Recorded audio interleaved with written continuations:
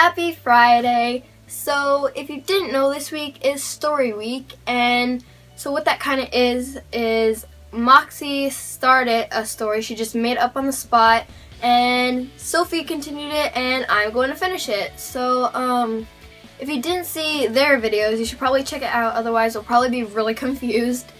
So I'm just gonna give like a little bit of the ending of what Sophie's part was. The police barged in and they're coming for the girl. So the girl noticed that they were like there for her, obviously, and she ran somewhere and hid. Then one of the police, or a couple of the police maybe, went and tried to look for her, and the other police, maybe there was a whole bunch, they came and talked to us and started asking us questions about like how if I opened the door, like what she said right away, and like how she acted, just to kind of like get her mindset or whatever.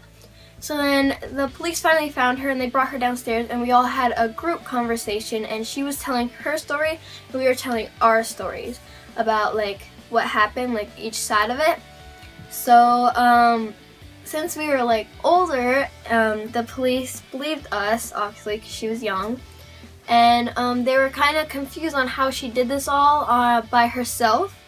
So they had to kind of like investigate in her and everything, but the problem is they couldn't find her phone, and that's how she stalked us and found out where we lived and everything. So she did something with her phone.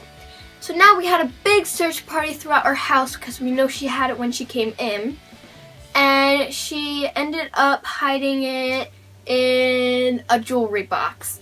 And so they got it out and they found out that she was just kind of like obsessing over us and stalked us, and she came to our house, and now they know, I guess, that she's like a little bit cuckoo and stuff, so they took her with them, and that was it we ever saw of her.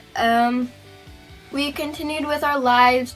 We never heard of her anymore, and everything was great, and there was nothing else to it. One day the police told us that that she wouldn't be bothering us anymore. They wouldn't tell us why. Now here's the part where I want you guys to leave a comment below saying what happened to her, like where she went. Did she like go to like a help center or something because she was crazy, or like maybe she actually like found her mom or whoever, and now whatever happened to her. So leave a comment there. Make sure you give it a thumbs up if you enjoyed, and subscribe. Ta-da! I'll see you guys next week. Bye!